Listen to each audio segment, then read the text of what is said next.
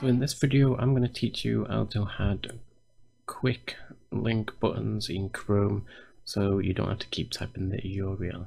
So first you want to load your Chrome up. As you can see at the top, I've already got some. So find your website. Let's do Yahoo for life. What? No, I can't spell.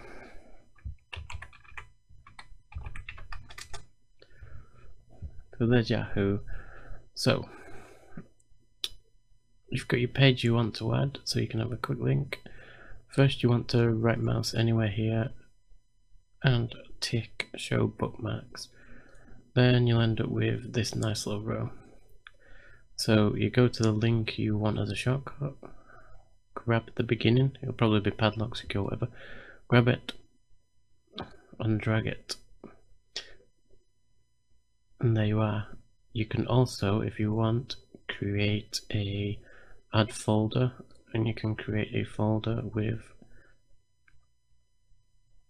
lots of other links and your bookmarks, YouTube's, songs, videos, whatever.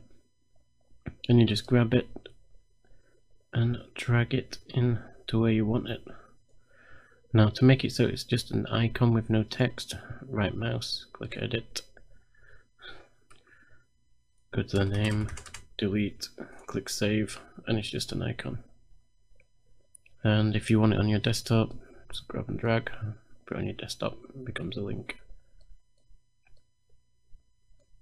And that's how you add quick links to your Chrome browser.